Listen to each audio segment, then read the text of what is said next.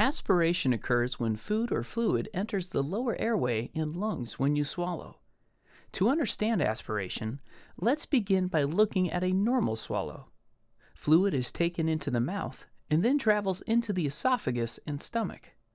During normal swallowing, structures move so that no food or fluid can get into the airway. Notice how the epiglottis folds down completely to keep what is swallowed moving toward the esophagus and away from the windpipe.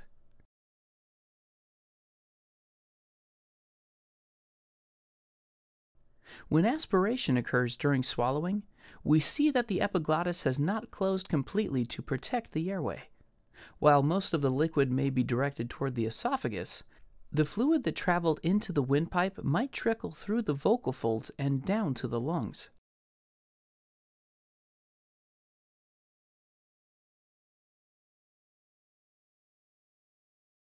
It is important to identify and treat aspiration to avoid complications, such as coughing or even pneumonia.